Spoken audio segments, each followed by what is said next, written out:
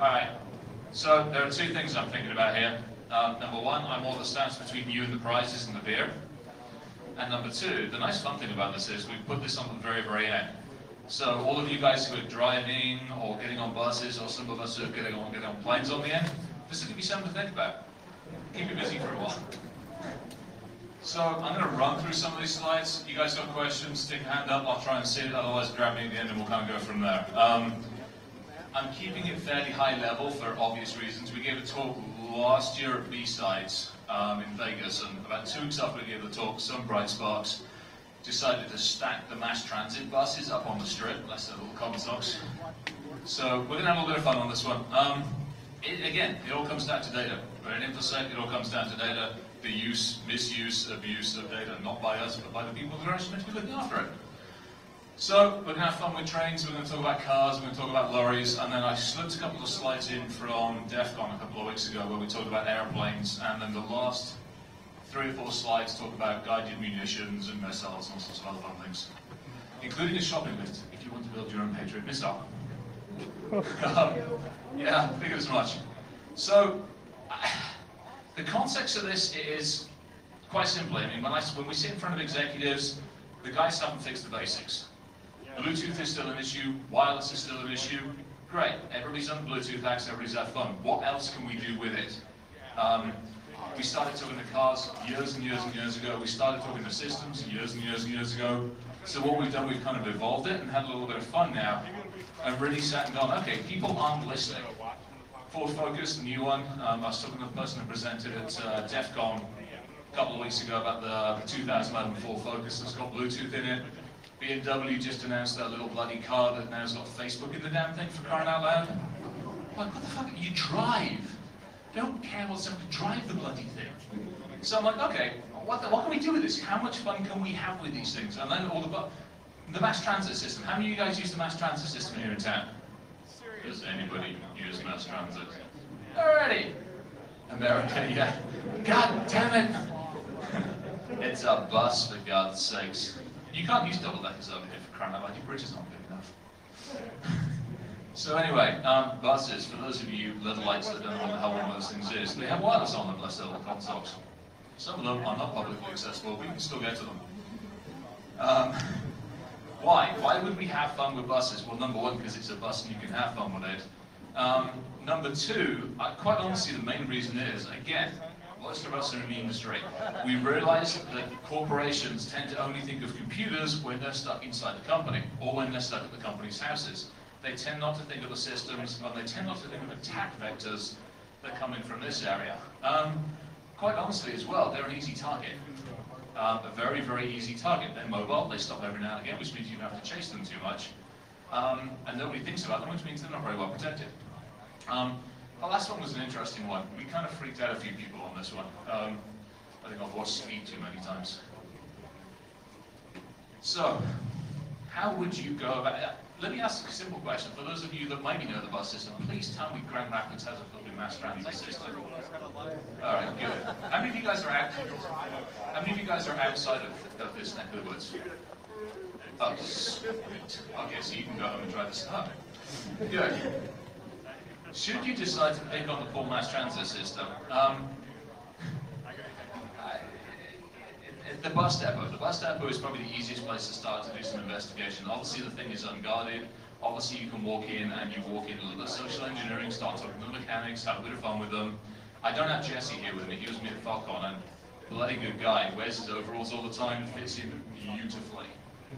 The other nice thing about the bus depots as well is as the bus pulls into them, for the most of the bus and transit systems, as the bus pulls into the depot, the internal network, and especially the wireless network from the bus, talks to the bus depot's network and tells the bus depot's network that the bus has been driven like a maniac for the last couple of thousand miles that the driver stinks, and whether it needs maintenance or support. And this is all obviously done over wireless. Not very well secured wireless. How do you know this? Well, number one, you've got to pick your bus. So find out what your bus is, find out where your bus is. What you're after is this, the engine, because this is obviously your end target. Owning the bus, great. Stopping and starting the bus at random intervals, even more fun. So how does one go about doing this? Not that I encourage this, but it's fun. How many of you guys have got the little like Sprint MiFis, AT&T MiFis, or any of those kind of stupid things? Yeah, exactly. You'll need one of those. Well, they're the easiest and most portable. Use any kind of AP. Once you've found your bus depot, and you've associated with your bus depot, you might need to actually grab the card from the bus depot. You might need to grab the various wireless SSID keys. Most of the ones that we've run into are wet encrypted because, well, that's what they think they need. And I'm happy with that. So now you find your parking place. Buses stop on a regular interval. So you're going to need to find your bus parking spot. Not at the depot because the damn thing gets turned off, so it means you have no power, but where they basically park up for 10, 15, 20 minutes. At that point, fire your access point up. The bus, and obviously rename the bloody access point for crying out loud. The bus obviously now sits there and goes, oh wow, it's an access point. It's a bus depot access point. Let me make friends with it. Which it consistently does. You will, hence back to this previous program here, you're going to need to figure out what engine management software you need. Cummins uses a different one, from Detroit uses a different one, from the JD guys, etc., etc., etc. You can readily download this stuff. Again, bringing you back to data. You don't have to go and code a management interface for a Detroit engine. You can just download it from the boys on the Detroit system. From there, you've got your access point. You're running your wireless access point. The engine management software is obviously sitting, maybe looking for an RS-232 port. It doesn't take much to actually translate that over to an IP port or something else. So now you have management access from your console into the access point. The bus associates with the access point. And hey presto, now we have a bus. This is one that we found not too far away from here. It's a little more convoluted, but we got an hour and I've got buses, cars, and planes to run through, so we can talk, we can have fun with it. So this was a bus that we found and we made friends with. This was actually a hybrid bus. So needless to say, if the bus is running too slow, we can adjust the brake torque and obviously modify that. We can modify the bus speed limiter on this thing and the RPM torque range on the bus as well. All from sitting at the coffee shop's front. You know, basically we're sitting at the table of the coffee shop when the bus pulls up. So you basically now own the bus. Now, obviously you can pull this up, you can modify the config file. You've actually got to get the bus to reboot. It's not the Windows operating system. Oh, must reboot. So you can do that. You can actually get the Detroit engine to shut down and restart the thing. It's actually kind of fun to do. So, very, very high level, we had fun with buses. Obviously, as well as doing that, you start looking into the CAN bus circuit. How many of you guys are familiar with AutoSAR, CAN bus networks, and everything else that runs across vehicles? So, alright, we'll keep it high level. Think of token ring network. Please tell me you guys understand what bloody token ring network is. Okay, good. Alright, so CAN bus networks. In a high and easy way as possible, let's like the old token ring networks. And then packet the PID ID just keeps running around until it finds what the hell it wants. If you inject the correct PID ID into the bus, in other words, if you ignore the management interface, and you maybe want to turn off the electrics remotely or something else, you can actually find out what the PID ID is on the thing, inject it in. And we did the same thing with cars. But you've got to be careful with cars, because we set off the airbag in the Mercedes. Not the most sensible thing to do. Especially when you have to take it back to Hertz and go, I don't know what it was set off.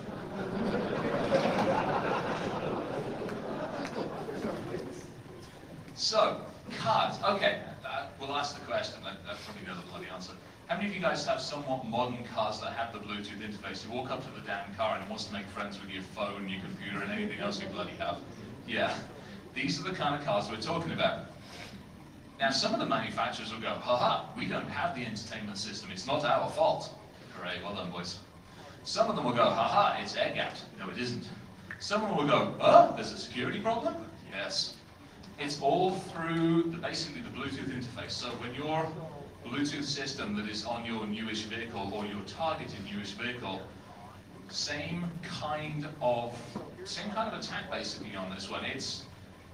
We chose this about 2 years ago, and we've had more fun with it, we're doing more and more things with it, but when we did this a couple of years ago, we associated with like a couple of Mercs and a couple of BMWs, because it was the high-end stuff that had these things. All that entertainment management system is built into the main CAN bus network. All that main CAN bus network runs your ABS, it runs your Windows, not Windows operating system, things that actually work and go up and down. It runs the energy management system, it runs the fuel system, it runs all these things. It all runs across the on-campus network. These bloody things are getting more and more convoluted over the days. Herein lies a very, very quick kind of check on these things. They run across different interfaces, they run at different speeds. You just basically have to pick your target and figure out where you want to go. The motor system, the panel system, and you can see on it, control area network, global network, etc., etc. Most of these things, thankfully, are controlled by a central control system that sits in here. The entertainment system handily plugs into that. Now, for the most part, when you're trying to want to associate your Bluetooth system with the car system, one of three things will happen. Number one, it'll just make friends. Number two, it'll ask you for a PIN code, which will be 1, 2, 3, 4, all zeros. Or number three, it will ask you for a PIN code. You've actually got to figure out what it is. Some of the BMWs, the PIN code is the last 4 digits of the VIN number. I'll let you figure out how to get that. The fourth option, you can actually do a denial of service against the thing and actually break into it, but I wouldn't want to tell you that. So how does it work? It's an OSI model. At the root, it is a complete OSI model. It's a network model, slightly different, but same kind of concept. You're looking at the app layer, data link layer, physical layer.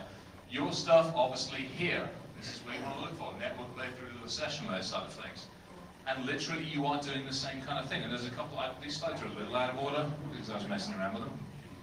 Here, we'll actually just fast forward to this one again very, very quickly. Actually, no, we'll go to this one. So, same kind of concept. You have, if you've picked your target, 2 ways of getting into your target. You obviously fire up your Bluetooth sniffer. You can do a Windows one to tell you what's going on. You can do a Linux one. Backtrack has 3, 4 different Bluetooth attack tools in there these days. Yeah? Multiple, yes? Please tell me you know what the hell Backtrack is. Somebody take that person out and keep them. Fire Backtrack up, fire something up. Your whole concept on this one, and by the way, get yourself a decent Bluetooth antenna on your end. Sitting 6 foot, 10 foot, 12 foot away from your quarry is kind of going to give the game away. The old USB 1.1 ones, we've got a couple of, I haven't got mine with me, but there's a couple of Linksys ones that actually have a really good, like 80, 100-yard range on them. You can amp those things up really nicely, get a good several 100-yard range. The nice thing about the car is, for the most part, it's also amped up pretty well, so you only have to get within 50 or 100 yards. We sat over the bridge in stop-start traffic in the middle of where I come from, our neck of the woods, and we've associated with cars and made friends with them. But again, when you're on this system, you've broken through the system, you make friends with the entertainment system, you're faced with 2 factors. You've either got to understand what the PID ID architecture is, in which point you're actually going forward to one of them, probably this one. You're going forward onto some of this stuff where you've actually got to get into the PID architecture, figure out what's going on, or, quite honestly, you cheat. Back to the whole thing, we're not having to reinvent the wheel on this. We're using tools that are already out there. We're using technology that's been out there for donkey's years. It's the fact that we still haven't level of security. Auto-Genuity makes a really nice tool. As you can tell on this one, basically it's auto-detecting the serial port. I mapped my Bluetooth device driver, USB to serial mapping, and hey presto, I'm making friends with the vehicle. At this point, Auto-Genuity brings up me a couple of interfaces. Top left-hand side is a nice Mercedes 600. Obviously, being the fuel conservative person I am, I'll actually turn half their injectors off. You can do these things. Bottom right-hand side, main VWID group, engine. Now again, same thing. What we're now doing is we're using architecture that's already in place. But again, we're not having to reinvent the wheel. We're using data that's already out there. We're using systems that are out there. The scary and interesting thing depends upon how you want to look at this, and we'll get into this when we start talking about missiles and airplanes. All of this information is freely available. The main corporation, the main, say, let's take Audi for a second, the main VWID group, yes, they build the cars.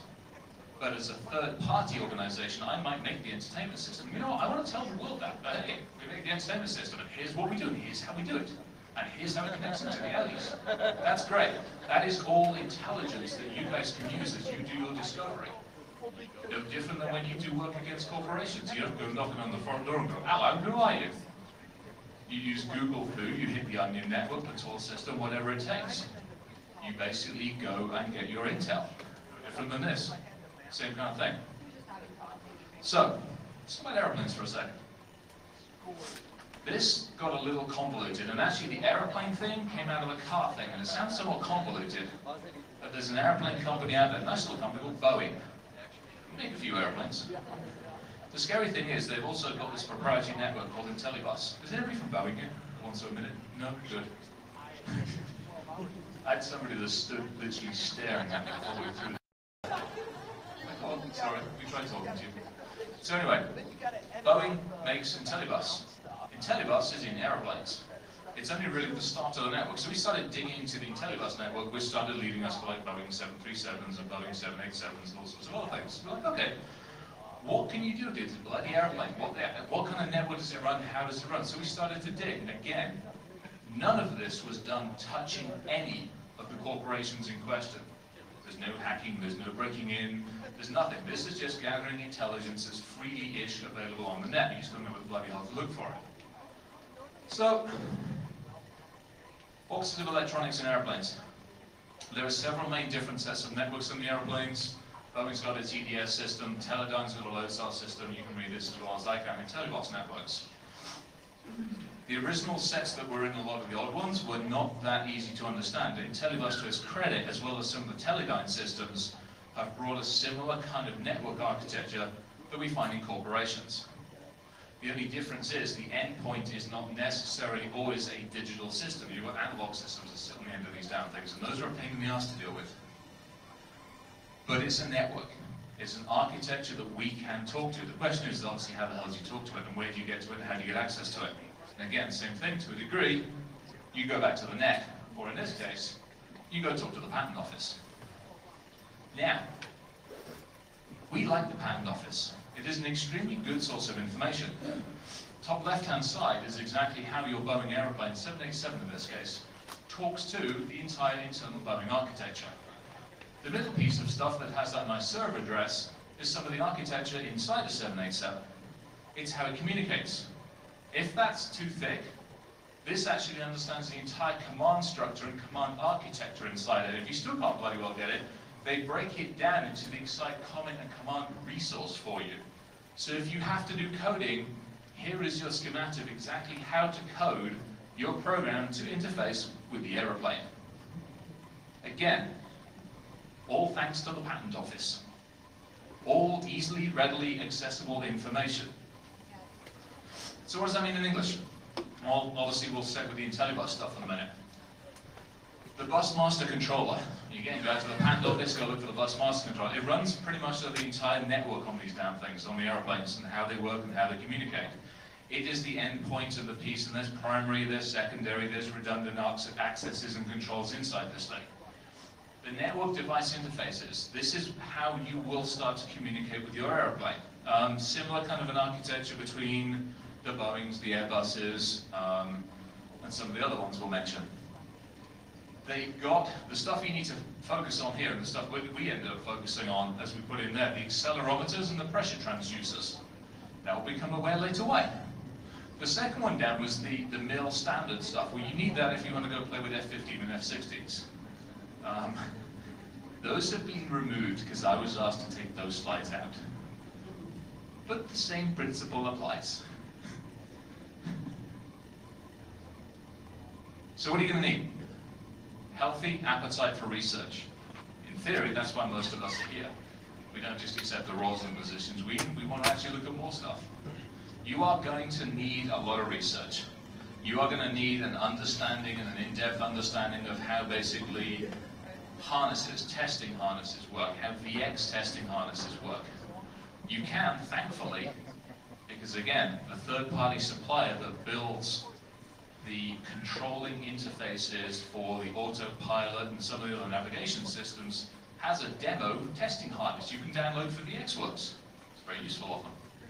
It gave us all the interfaces of exactly how to turn the engines off, which we did. Any questions so far, guys? Or is everybody walking home tonight? Yeah, I haven't got anything to hack you on the walking yet. I've got to figure that out. Oh, yeah, good point. All right, good point. Now, the last one on here is actually an interesting one. A laptop with the Visa Tech telemetry system. You can actually buy one of those things on eBay now, bless them. So you don't need, again, This is where I have a problem. You look at data, you look at the architecture, you look at the stuff that is meant to be contained inside of an organization, and then you look at how well it's being distributed outside of that organization's control. Those of you that are inside corporations, working inside them, working to support them, working to manage them, you can't just look at the firewalls, the IDS, the IPS, and assume that that's where your data perimeter is. You've got to look a hell of a lot further outside these days. Look at the vendors, look at the architects, look at the systems, etc., etc., etc. Those of you on the pen testing side of it, open your bloody eyes as well. So, the top one. Walking up to a plane, jacking in with a Cat 5, it will not work. The way we got in two different ways to the systems. We actually got in by the ground-based computing systems that are very handily. When you buy your nice 787 or 737 or whatever, they send you with a whole bunch of laptops and cruising systems and controllers and ports. And then they ask you the question, so, Mr. Supplier and Buyer, how would you like this stuff secured? And you go, oh, let's put a 4-digit pin on it, please. And they go, well, we probably would recommend you didn't do that. I go, well, I'm buying it, I'm spending millions, just do what I ask. And they do. So in the case of the ones that we hit, they didn't even have a bloody password on them. So it is an unpassworded Windows system. In the case of the stuff we hit. General time to access, and what, 35, 45 seconds, 60 seconds. Worst case scenario, you jack in a USB drive and all wide no run, off crack. Done. That's simple to get into the ground-based control system of the airplanes. Now, you can also, especially on some of the newer aircraft systems, most of the controlling architecture is inside the actual cockpit itself. There is some of it which is outside the cockpit, and to their credit, they've actually done a pretty good job of securing that. But you can still get into some of it. You can still mess around with some of the in-flight entertainments. And instead of it showing, you know, I don't know, something civilized, it shows Debbie Does Dallas or something on all the channels. Not that we would have contemplated doing that. So, how the heck do you find this out? Where does this stuff come from? How do you get it? Top left-hand side, and you guys are more than welcome to take note of this stuff. The real nice thing about airplane builders is they don't build the damn things themselves. Not much different than our friendly car builders. The nice thing about it is there's a couple of organizations out there that track who actually builds the bloody things. And handily, they post it on the internet. So if you happen to want to know, oh, I don't know, where the transducers and the pressure transducers and the RTD temperature sensors are for the Boeing 7 whatever, you have to go to GrrCON and go look at their architecture. So again, if you are supporting your infrastructure, and maybe you are the red team for Boeing, your problem's just got a whole lot bigger, because I'm no longer taking you out, I'm taking everybody else out that supplies you. By the way, they're all out there shouting on the street corner, woohoo, we're going to work with this company. As custodians of the information, we have to do a better job of controlling it, a hell of a lot better of a job. Because now what happens, on the top right-hand side, now we can look at the data streams, now we look at the architecture, now we know the C++ code to actually get into the IntelliBus network. By the way, this tells you how to actually build the DLL architecture. And this one over here handily tells you exactly what modules you actually need to use. So you take your testing harness, you take all of this information, and then you go make friends with the airplane. Top left-hand side is a crate. So when you're actually loading programs, you don't just load a program, you load what's known as a crate. It's a pain in the arse and it takes a long time to explain. Think of it as an aptly named program. Top right-hand side is the A6 chip that we wanted. That chip is made by a nice company over in Austria who runs a really good FTP server where they put all of their data on. It's the only time we made friends with somebody, because it was an FTP server. They said, hey, come make friends with us. So we did. And pretty much so we own the entire FADEC. So FADEC is in the air. Do you guys remember 15, 20 years ago, it was in France, somebody took off a 737. Instead of it going up like that, they tried going at too steep an angle. So the engine management system said, whoa, you can't do that, and just kept on flying it like this, right into the forest. Great, love intelligence in computers. That was all controlled by the FADEC system. So it basically is this bloody great big module that sits on the side of engines. Well, the nice thing about it is it tells engines what to do. So if the pilot decides to yank back or do crazy stuff like they show in the movies, the FADEC goes, yeah, no. Outside of normal operating parameters, you're not doing that. The nice thing about it is we can modify what those operating parameters are, which is pretty much what we did. There is a FADEC engine. We've got a couple of slides to show what we did on this thing as well. We'll have some fun with it. That's the 747-800. The 747-400 is using an entirely different type of architecture that confused us, so we went away, scratched our heads and went after the 747-800. It was easier, it was more modern, it was a hell of a lot less hassle. Again, now the fun thing about this is everybody's like, oh, they're all in hangars and they're all well looked after and there's guards with guns. No, there aren't. The nice thing about most airports is they have a private airport section. And if you should happen to dress up so, not necessarily like this, and walk into the private airport section and say, oh, I said, English accent's useful every now and again. I said, one's aeroplane is over there and I'd like to let you go see it, please, if you wouldn't mind, thank you very much, goodbye. As if you own the bloody place. And you go, you, stuff, go away. They do. And then you wander around to the hangar, then you go to the 747 hangar and you have a Jessie with you and the Jessie goes, how y'all doing? And starts talking to the engineers, in engineer speak. At which point in time, he's got those guys over there. We're sitting, actually not too dissimilar in an area like this. We're sitting in front of a console like this and I'm going, oh, no problem, nothing to see here. And I'm making friends with the 737 we made friends with at the same time. Easy to do, 5-10 minutes of social engineering, and I've now got access to a 737. I think we played with that one. We did the same thing with a 747, and we made friends with an Airbus too, just to even the playing field. It's that easy. Not rocket science. It's actually harder in some cases to break into data centers and these damn things. So, just again, level the playing field. We did the same thing with a helicopter. The cool thing about these, they've got smart card readers. So, and they have all the programming on the smart card reader. So you take out the smart card reader and you copy the smart card reader, then you put their smart card reader back in, then you go away, and then you come back again, a couple of days later, and you put your smart card reader in, and they try and start the engines up. And it doesn't work. Or you let them start the engines up, and at about 5,000 feet, when you've taken readings from the altimeter sensor, and you've taken readings from various other sensors around the engine, you cut the engine. And it comes down real fast. So, we have a couple of scenarios. Let's have a little bit of fun with this. Unfortunately, somebody at B-Side did the math on this for me. And we basically worked out dropping a plane, stopping the engines on a plane at 35,000 feet. We can stop the engines for about a minute and a half before the pilot's able to get the bloody thing started again. Unfortunately, the damn thing only drops about 9,000 feet. Somebody worked the math out for me, bless them. So what we decided to do is we were going to go back and reconfigure it, so we actually basically put the flaps down. And then we stop the airplane. And then we're going to see how quickly it falls. That is a lot further than 9,000 feet. It's easy to do, guys. Real easy. So that one, what we did on this particular crate, is that the right one? Yeah, basically what we did in this particular crate is we got hold of the FADEC system, and we figured out what all the digital and analog signaling architecture was. Now the fun thing about this is a lot of the analog systems. How many of you guys are familiar with the old analog systems that are in computers? Come on, I can't believe any great bit of kid in here for crying out loud. Thank you.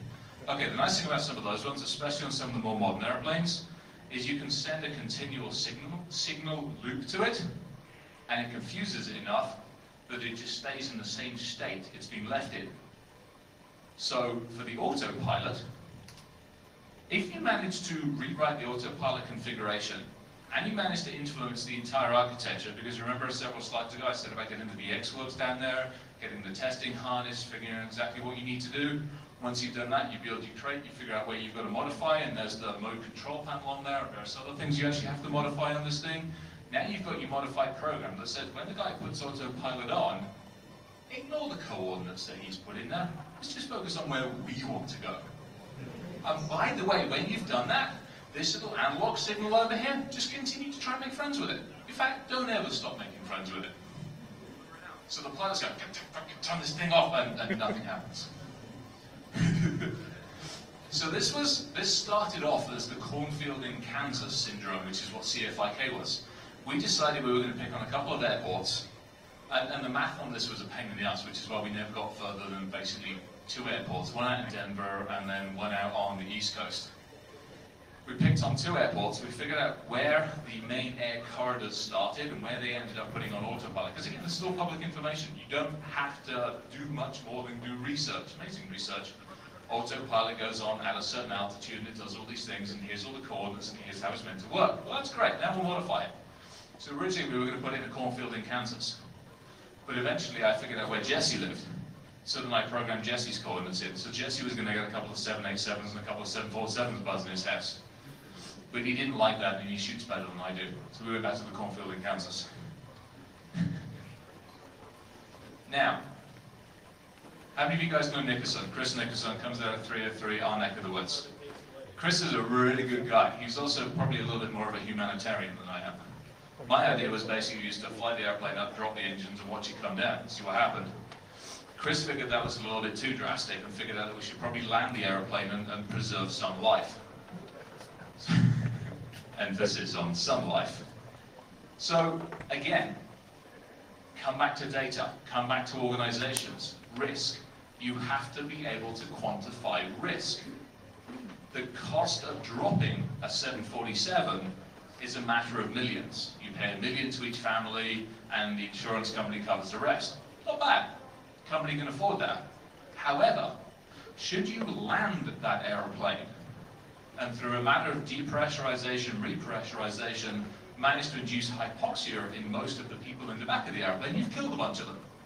At which point you've managed to land a perfectly serviceable airplane and killed everybody almost everybody on board. That's going to cost the company a hell of a lot more money. Therefore, the risk is higher. Therefore, in theory, they might listen a bit better. Kind of a nasty way of doing it, but you've got to make your point somehow or other. So anyway, with this thing, we had some fun, needless to say. The nice thing about the new Airbuses and the Boeings is they're not sitting at like a 35,000 foot ceiling, they're at 40, 45,000 feet.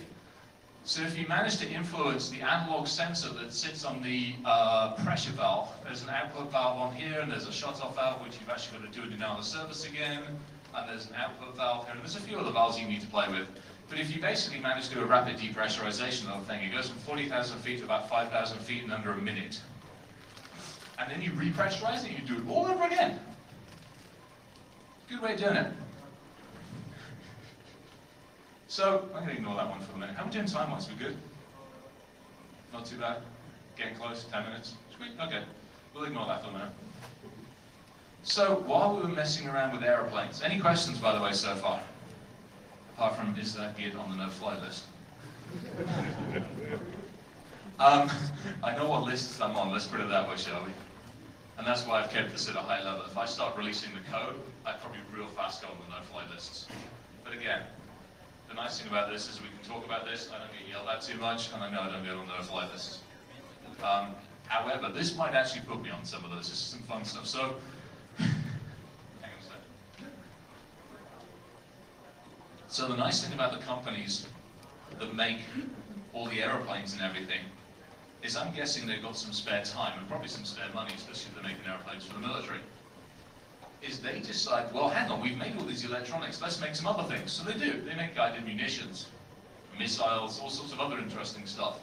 So you take the similar architecture, you take the similar methodology for research and having fun and doing all sorts of other things, and you start looking at, in this case, we started looking at the ADAC modules and some of the other modules. But you can start looking at, oh, I don't know, telemetry transceivers, S-band power amplifiers, and various other things on here. And you start looking at these and going, huh, wonder what I can do with one of those things. I don't wonder where it fits. So then you start looking at tactical telemetry systems. These things sit, this particular one sits on the JDAM missile system and the SRAM missile system. And there on the top left-hand side is how it's architected, and there on the top right-hand side is the nice interface program that the company that makes it gives you in case you need to run diagnostics on it. And there on the bottom right-hand side is one that you can order from them and buy it. And you can run your own diagnostics on it. It's that simple. So the fun thing about this one is you can go back in to the company that makes these things and you can go, okay, I understand how it works, I understand what it does. How can I influence it? What can I do to influence maybe the design process, or influence the programming, or the code, or the architecture? And you're like, I don't know. It's a missile control system. How do I get hold of it? Easy. So then you go, okay, well, let's see if I can fast forward. Probably can't. We'll start with that one. So then you start taking a look at the organization itself. Fun part about this one is what you can see what it is L3 communications in this case.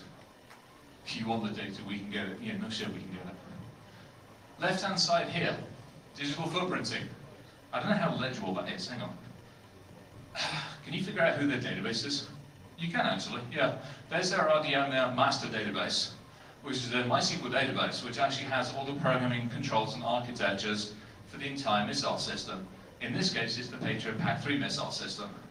This is sitting on a nice open forum where somebody was asking questions about how does this PL SQL database work? And so their bright spark inside their organization posted his entire config, including IDs, passwords, IP addresses, the whole bloody lot. Yeah, bless his cotton socks. So, what can we do? Obviously we have the telemetry system. Obviously we have our target database because they pull from this target database and they build off of the schematics that are in here. Well, obviously we have to help them. So we take the target schematics and we rebuild the target schematics, including the coordinates that we want the missile system to go to, not the coordinates that it wants to go to. You can still tell the missile exactly where you think you want it to go, but it's going to ignore you, and it's going to go where I want it to go. It's as simple as that. So we had fun. We did the same thing with Tomahawks. Unfortunately, I started with Tomahawks, but they bloody mothballed the ones I was playing with. It's that simple, guys. I mean, this all comes down to data. This all comes down to how organizations look after data. They manage it, they control it. None of this, and we didn't actually go in there and annoy these guys, we were going to, but we talked to them and said, hi, what do you have? And they're like, oh, that database contains all of our schematics, and the programming, and the architecture, and the designs that we send out to the company, which is based in Austria, that we had the little screenshot of, because we got one of the ASICs, of exactly how to get into these systems. All computer systems, none of it really in offices, all architecture, all systems that are influenced. And it's all the data. It's the data the organization hasn't managed to look after, hasn't managed to control. We haven't had to walk in the front door. We've gone in through the side doors of their B2B partners, their vendors, their organizations, people that are actually basically sitting there going, whoa, we work for this company. So you, as owners of data, as you work with vendors, as you work with third-party companies, control the information, not just that you send to them, but control the bloody information that they're posting out about you. It's that easy and it's that simple. And hopefully, we'll get this stuff sorted out as well. So, anyway, oh, by the way, this is fun. Port 3389, remote desktop protocol port. Probably public enemy number bloody one, but also the easiest thing to break into a company on.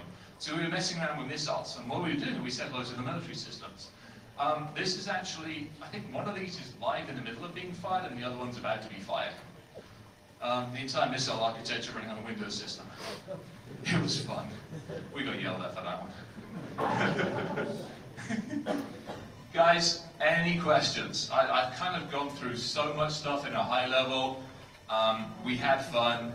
More questions, more anything. Any questions, guys? Oh, come on, for crying out loud. Somebody wants to code or something. Deal. $5 under the table or a free beer, I'll go for it. All right, guys, thank you very, very much for being an attentive audience.